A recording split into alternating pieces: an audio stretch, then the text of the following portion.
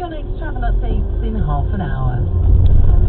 This is NBC 97.3. Morning, boss. What's on today? Thank you. All Manor Street, then 3, 5, 20. Great. Where should we start? Then 22, 29 and 48. What? All in one day? How did you get all those? Vodafone Red Business. Unlimited calls, text plus a landline number on my mobile. Business is booming. Wow, I feel tired just thinking about it. Tired? Later we've got Audley Street, York Street. For a better way of working, make yours a Red Business. Search Vodafone Red Business to find out more. Vodafone, power to you. Calls and texts to standard UK mobiles and landlines. Terms, contract and a credit check apply.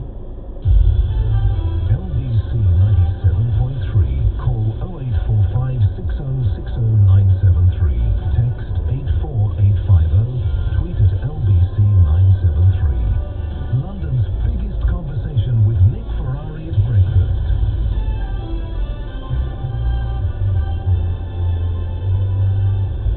Emails, texts and tweets coming in on the conversation about horse meat.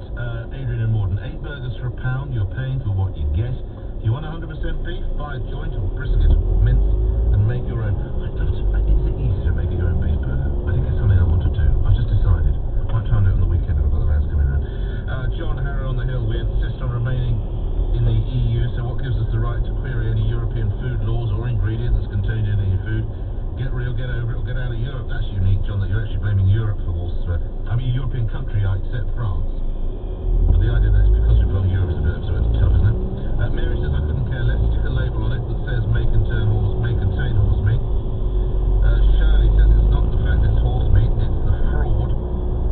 Joy in Hammersmith says the reaction to horse meat is over the top, considering cheap meat used for cheap ready meals is basically awful. If you leave that, what's the difference?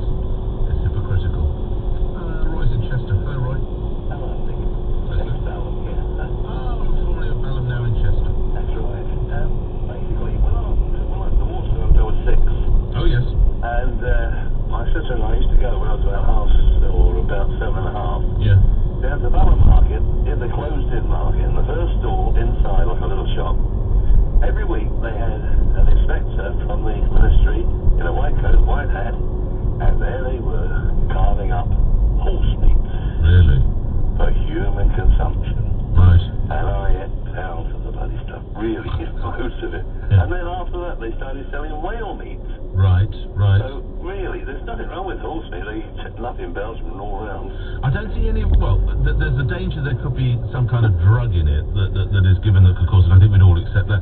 It's more that it's the trade descriptions act, isn't it? Do you think? Yeah, I go along with it. Yeah, but why don't they alter it? And then Yeah, I know. sort of, Hey, did you eat whale then?